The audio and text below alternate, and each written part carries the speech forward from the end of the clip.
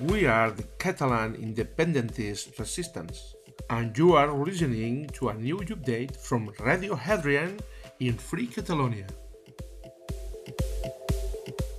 I am a citizen of the world.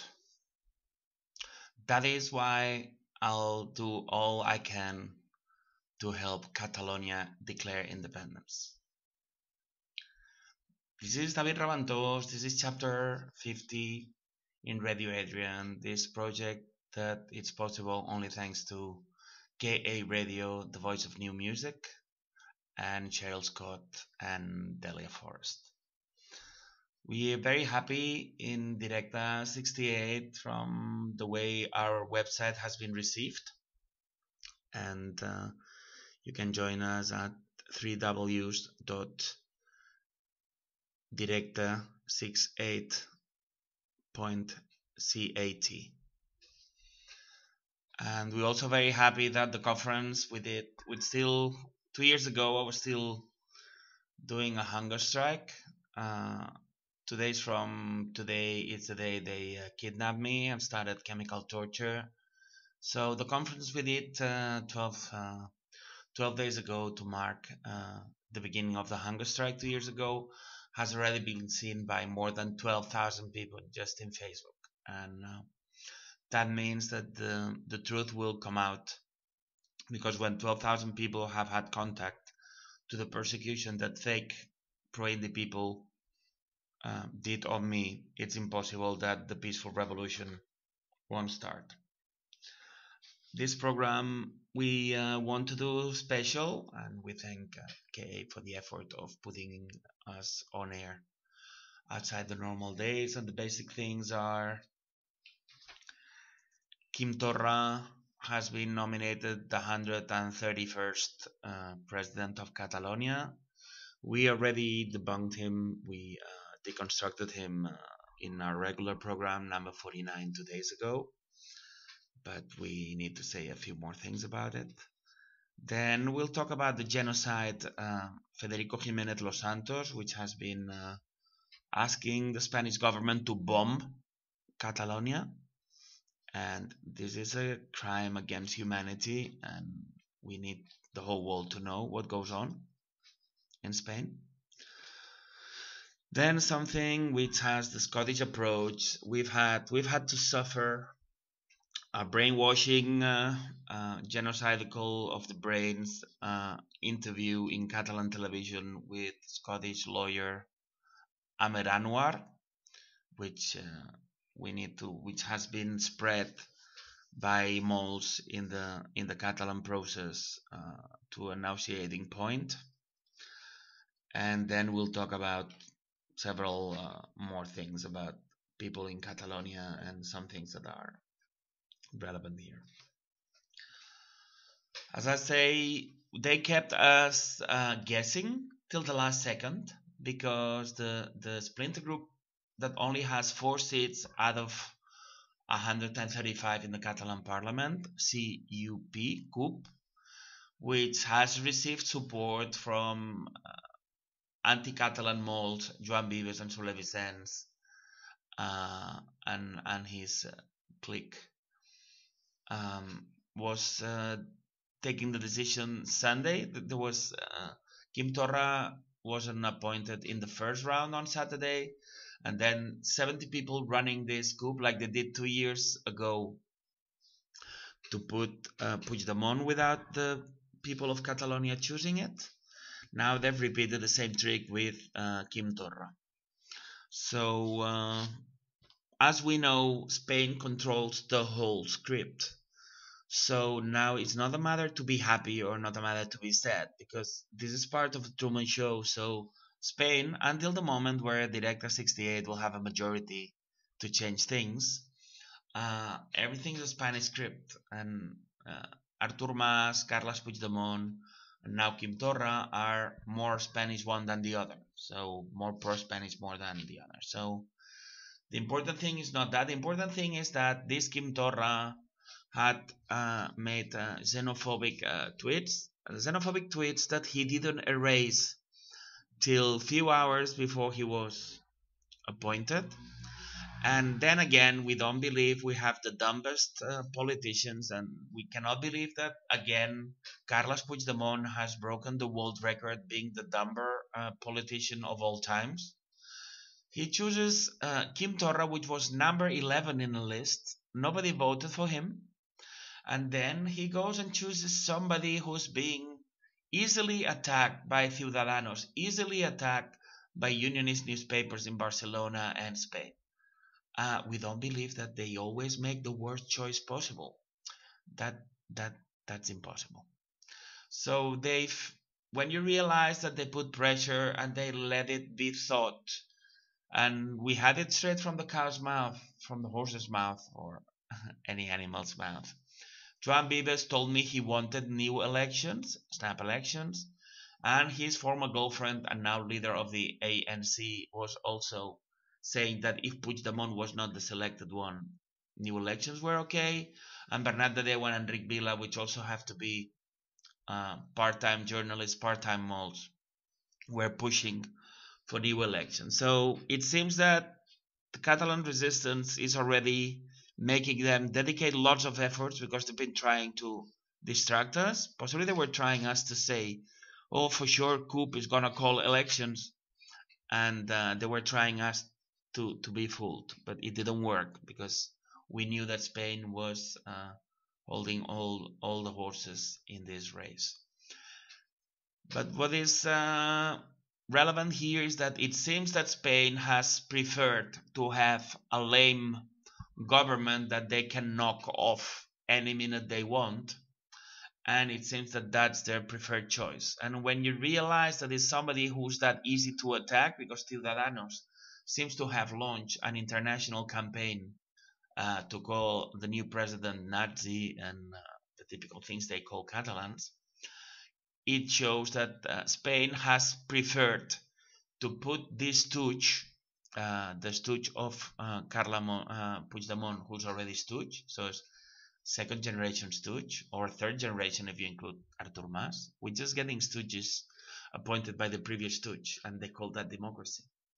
So that's relevant. This guy Quim Torra, on top of that, has said that in Catalonia we're suffering a humanitarian crisis, and one thing we should not be is ridiculous. I mean, humanitarian crisis is like in Yemen or in Syria or in lots of other places in our planet. So in Barcelona, we're suffering pressure from Spain and violence and things that we are going to put an end to, but not a humanitarian crisis. The other thing relevant to this is that the people from Coup announcing that they were going to abstain, which made it possible for Quim Torra to be elected, is none other than Lluc Salellas. This Lluc Salellas is an accomplice to my torture and kidnap, because when I had an open regime and I was having coffee with Delia in Plaza Osca in Sants, must have been, I saw him in a table having a coffee there very nicely. They're anti-system, but they enjoy life. Okay, I was there fighting against the system and for independence, doing a hunger strike, and I was being tortured. And there he was having a nice coffee in a terrace, enjoying life. And I told him what was going on with me for having started a hunger strike for independence and what was going on with me. And he ignored me. He did nothing about it. So he is a direct accomplice. So please, nobody out there think that Coup is nothing else than working for Spain, dressed and disguised as pro-indie people. So that's what we have. We have a traitor president, as we explained 2 days ago, that has been put there by Spain, that has decided to have a very weak president. And the only way to be helpful to independence is to join Directe 68, and then together we'll make independence. But we always hear in Radio Hadrian, we're trying to give a different approach, because the things we're saying in this program is the only one that's going to let Catalan people know about these things, about Quim Torra, or about other things we're going to say. Another relevant thing that you need to know is that we have a journalist here, or calling him a journalist is an offense to people who are real journalists, but they are in short supply in Catalonia nowadays.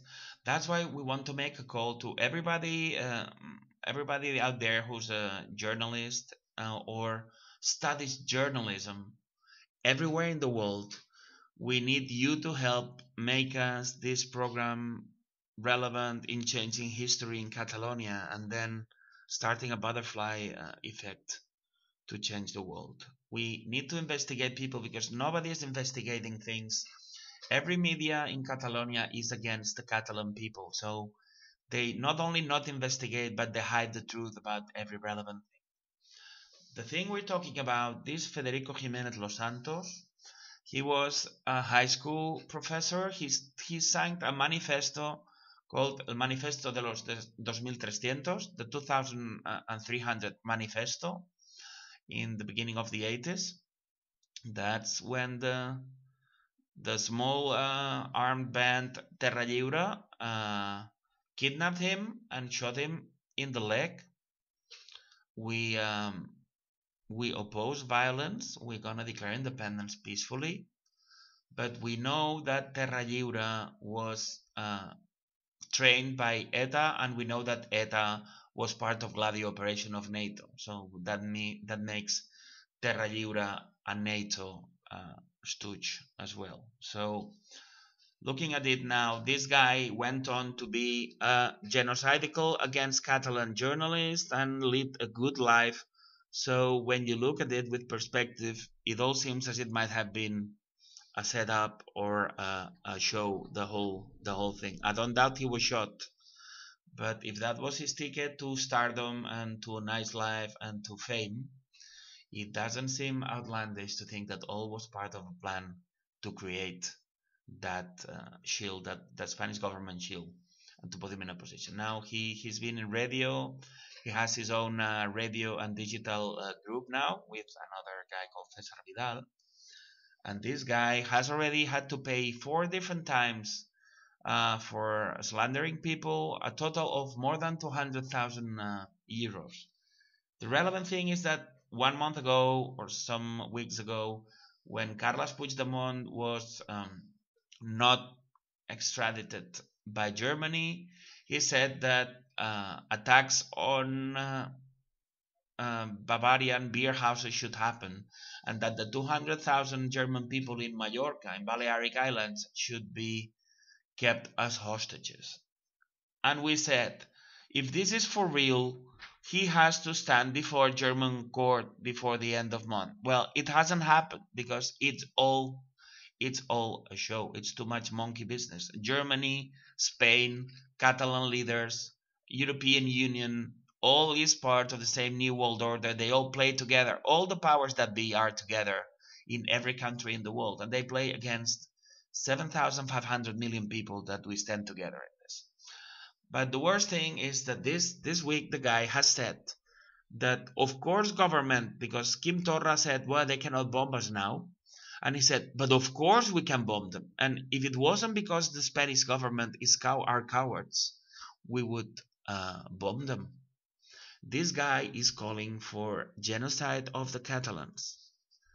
And I make a solemn commitment here that if I have anything to do with the people running Catalonia once we declare independence, obtaining a majority, then we are gonna ask extradition on genocidal crimes on this Federico Jiménez Losantos, because the only way that he can be called is when we win in Catalonia and we demand extradition. But even so, it's gonna sound weird, I never thought I would have to thank him, but the important thing, and that shows how everything you're seeing out there in Scotland, out there in the world, everything we see in Catalonia in mainstream media, or any media except Radio Hadrian, is a complete farce.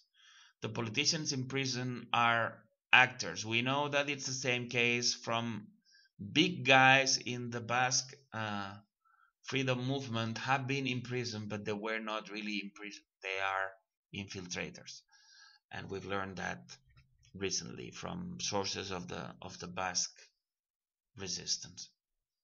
The question is, he has been advancing what Spain should do, and he has got it right every time. He said Spain should put economic pressure, and they did. They should put legal pressure, and they did. But the thing that tells the tale, or that gives the game away, is that he said, and Spain should apply Article 155. And the magic of it, in that sentence that had been reproduced by Catalan public radio. So if now they come back saying, oh, but he said differently, well, I hope that the records from the Catalan public radio won't disappear one day to the other, as some photographs of Carles Puigdemont with Stephen Bergen already have. This guy said, and it's a bit technical, but we've spoken about this before, if Catalan independence was a serious thing, the article applied in the Spanish Constitution would be 116, which is state of alarm and siege, which means army on the streets, and you have to be home by a certain time, and no right of reunion and demonstration exist anymore. They're suspended. And this guy that wants to bomb Barcelona, which should be asking the government to use 116 or worse, he gives the game away by asking government to apply 155. 155 is a very watered down article. It's the one they are using to pretend that the independence game is a real game, but it's not. So that gives the game away. So everything is a farce. Independence will only come from Directe 68 when we declare independence, and then we'll ask extradition of Federico Jiménez Losantos, so he can face charges for apologizing or speaking for the genocide of the Catalans. That's our commitment. The other big story, the other big fake story doing the rounds in Catalonia is very strongly related to Scotland, because people listening to us, we always say we talk to an adult following. Know that every media in Catalonia is run by our enemies, and so are social media, and so are newspapers, and so is everything. So when we noticed that newspapers were already announcing that Aamer Anwar was going to be in a very long program that they invented recently to brainwash, it's called Frequently Asked Questions in Catalan television. When we saw he was appearing there, we knew what we were on, what was going to happen. And then Aamer Anwar, he's, I don't know the word in English, rector of the University of Glasgow. He's following none other than the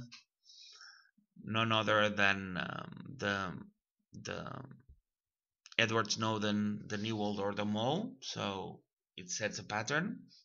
He's been related, or he's been in the Lockerbie case, or he's in the Lockerbie case, which it's a false flag. And one relevant thing to us is that he has been covering the 11th of September false flag. And that, having been in Lockerbie, and it doesn't matter if he seems to be in the side of justice, because we know how they do that. I would like to talk with the family of al-Megrahi, because they're possibly being set up, or maybe it's the way they're gonna get money to pay for their silence. But the fact that Aamer Anwar is related to the case of Megrahi and Lockerbie doesn't seem right. As I say, Aamer Anwar made a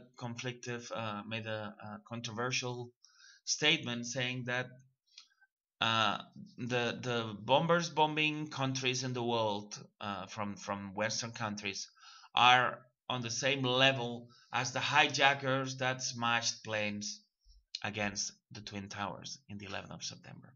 And that is a way to lie in favor of the New World Order, pretending to do the contrary. We know that they lie using the truth lots of times, because as Aamer Anwar knows or has an obligation to know, there were no planes at all. The 11th of September 2001, anybody who has investigated in it, anybody who's seen September clues knows there were no planes. It was missiles with controlled demolition.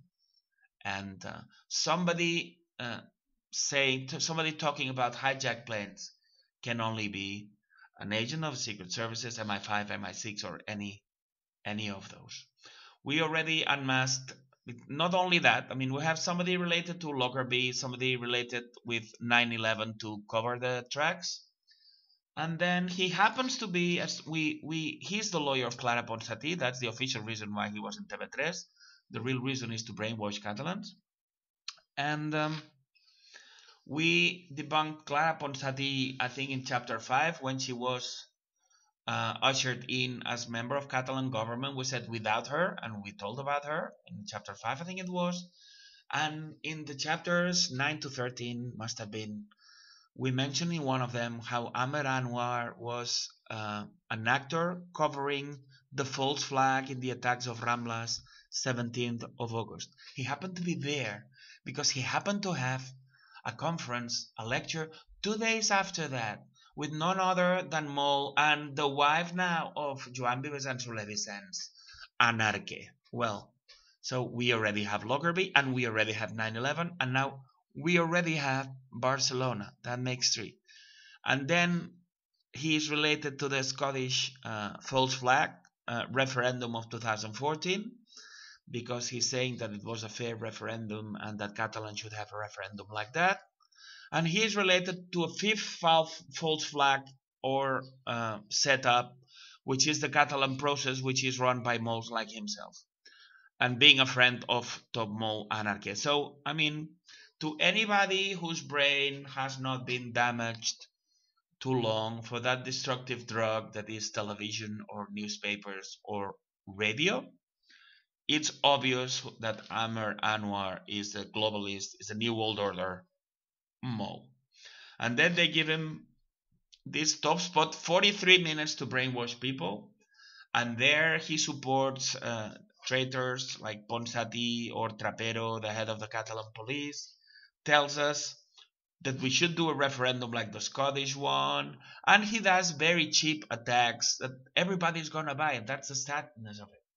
When you go attacking Franco and comparing the way Spain behaves with Hitler, and you say that it's not, the rule of law is not applied there, the unawakened majority is gonna applaud that. It's so sad. We are like Pavlovian dogs, not all of us, but most of us. So when you attack Franco and compare him to Hitler and all these things that are true, people start watering their mouths like Pavlovian dogs. And we have to reverse that. Declaring independence only takes 1 minute. The difficult part is to deprogram, is to reformat the brains of millions of Catalans who've been suffering this brainwashing from media since they're born, since we are born. But some of us have escaped, Plato escaped. So he was there, and then they put a very dumb pro-union journalist, so Aamer Anwar comes out victory, and he says that half the Catalans that want independence cannot be treated like that, which is brainwashing because we are a majority, not half. And to finish it off, he talks about Barça, how he loves Barça. Well, it's not only that people have other teams in Catalonia, and it should be offensive that I am a Barça fan myself, so, but there's some dignity that should be applied. But he lies. He says that if violence had been applied in Scotland, Nicola Sturgeon would declare independence the next day, which is another big lie, because he knows very well that Nicola Sturgeon is a mole like himself, to avoid independence while pretends that she wants it. Mark my words, Nicola Sturgeon would rather die than declare independence, because independence of Scotland will come with the unveiling of the gigantic operation to infiltrate everything, not only in Scotland, not only in Catalonia, but also in Euskal Herria, Basque Country, and in Ireland. All these movements, and I suspect other movements. And 2 days ago we spoke about Puerto Rico, where things are going a bit weird as well. Every independence movement that happens to want independence from a NATO country is doomed to be infiltrated to the top. So, but not only that, after that, known moles very active in social media like Marc Serra Parés and hundreds of fake profiles started spreading this nauseating interview with Aamer Anwar, which is a brainwashing thing. Everywhere you looked in Facebook, everywhere you look in Twitter, you couldn't escape this brainwash, this New World Order interview with Aamer Anwar.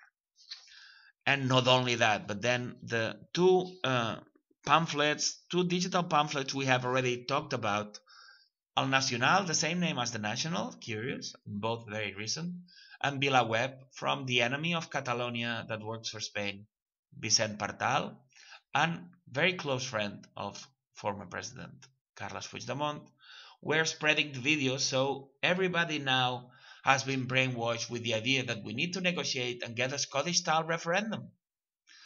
And that's, as we have announced so many times, that's the plans of the New World Order to murder independence. We have found a few more things here. The guy running Catalan television news is a guy we asked help already 6 years ago with my companion in this project, Ramon Carné, to help us uncover moles, and he never answered. Of course, he's a mole himself.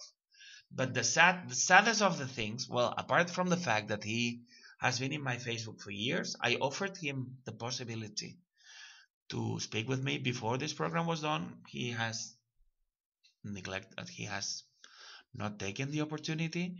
It's hard. He's been on my Facebook for years. The guy who is the most relevant in information knows that I've been kidnapped and tortured, and he hasn't batted an eyelid. But the worst, and that shows, and as I mentioned in Chris Devereaux's show last week, we have a tremendous case of pyromanics joining the fire brigade. This guy who has done nothing, this guy who's brainwashing people from TV3, this guy that we went to ask help 6 years ago, well, it couldn't be worse than what I'm gonna say. This guy is part of a group called Barnils Group. Ramon Barnils was a decent journalist that we missed. He died several years ago.